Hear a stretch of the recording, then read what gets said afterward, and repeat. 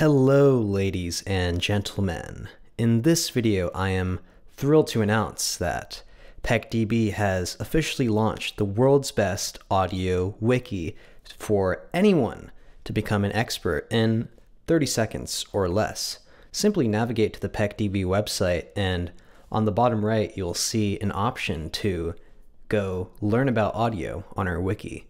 Simply click on it and press begin to learn about audio. We can see a list of terms here. Very basic, pretty short list. In the future, maybe we'll add some more terms, but for now, this covers the general basics. I'll go through them one by one. Wave, a disturbance or oscillation that travels through space or a medium, transferring energy from one point to another without permanently displacing the particles of the medium.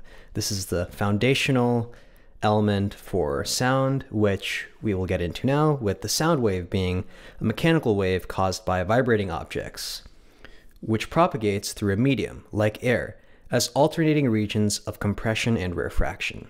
Frequency response, the quantitative measure of a system's output magnitude and phase as a function of input frequency.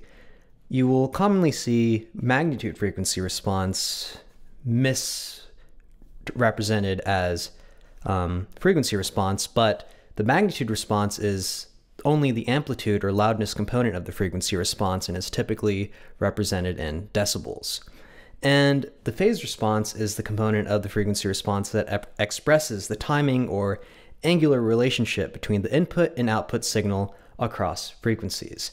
So it's very important to understand that both the magnitude and phase response are required to define the frequency response. Now, the on-axis response in the case of speakers is the frequency response measured at a 0-degree angle of incidence from a sound source absent of reflections. The off-axis response is the frequency response measured at angles other than at on-axis. This can be many different angles. And the listening window is the average of the frequency responses measured on axis and at plus or minus 15 degrees horizontally and vertically off axis, excluding reflections. A standing wave is a vibration pattern formed when two waves of the same frequency and amplitude travel in opposite directions and interfere, producing points of constructive and destructive interference that appear stationary in space. A room mode is a specific frequency at which standing waves form in an enclosed space due to sound reflections between room boundaries, resulting in resonant peaks and nulls in the room's frequency response. Modal behavior refers to how sound behaves in an enclosed space, typically at low frequencies, due to room modes. The Schroeder or room transition frequency is the frequency below which room reflections dominate and modal behavior is significant. A steady state measurement is a frequency response measurement that includes both the direct sound and all subsequent reflections in an environment. Impulse response windowing is a technique to isolate the direct sound in a room impulse response by truncating later arriving reflections, improving measurement accuracy at higher frequencies. A head-related transfer function is a function that describes how an individual's anatomical features, ears, head, and torso affect the incoming sound, typically measured as the difference between a reference signal and what is received at the eardrum or ear canal. A head and torso simulator is a mannequin-based measurement device that simulates average human head and torso acoustics, often used for capturing HRTFs, or binaural recordings.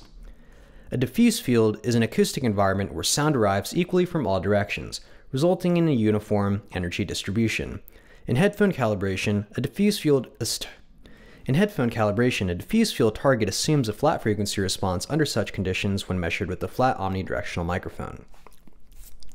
A diffuse field head-related transfer function is an HRTF measured or modeled under diffuse field conditions, representing how sound from all directions is filtered by the subject's anatomy.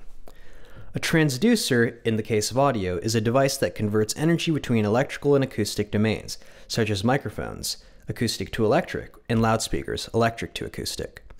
Nonlinear distortion refers to distortion products such as harmonic or intermodulation introduced by a transducer due to nonlinear behavior.